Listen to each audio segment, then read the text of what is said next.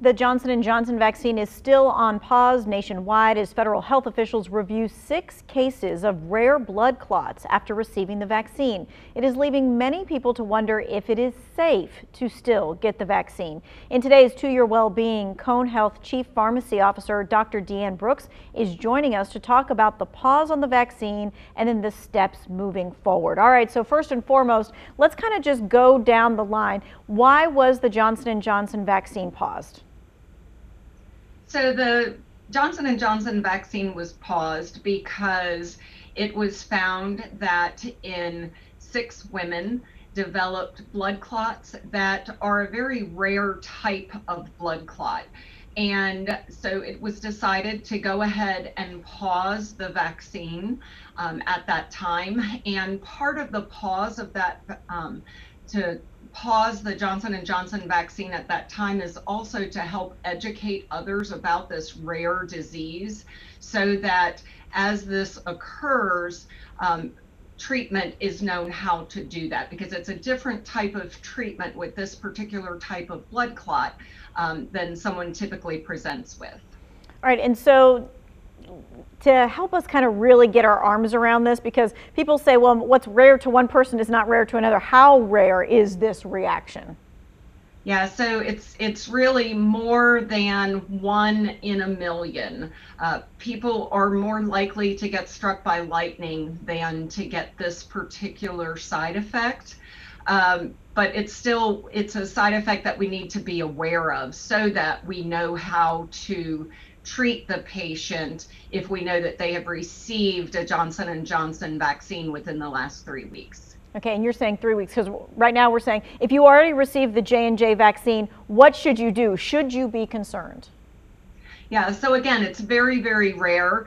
And so what you want to do is if you develop a severe headache, shortness of breath, severe abdominal pain or leg pain, then you would want to seek medical attention immediately. And in the 6 patients that this occurred, it occurred within the first 3 weeks of getting the vaccine.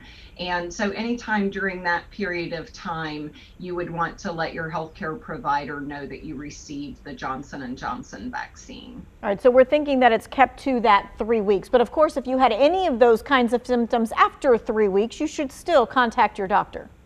Yes, yes. And as healthcare professionals, as well as we're taking a health history, we'll be asking about that as well. Have you had any vaccines lately? What vaccine did you get? And even if it's beyond 3 weeks, we'll still be very cautious, of course. All right, so you said shortness of breath, severe headache, leg pain. How are these symptoms different than the normal vaccine side effects reactions that people may be dealing with?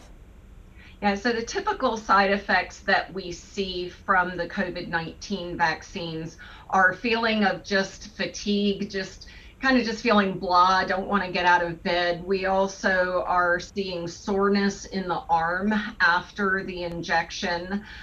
Sometimes folks can have a headache, and those are the typical signs, not so much the signs of having a blood clot. All right, so could this reaction, the same blood clot reaction, occur with the Pfizer or Moderna vaccines? Why or why not? We have not seen that happen, and they are different vaccines in terms of the technology of how they have been created.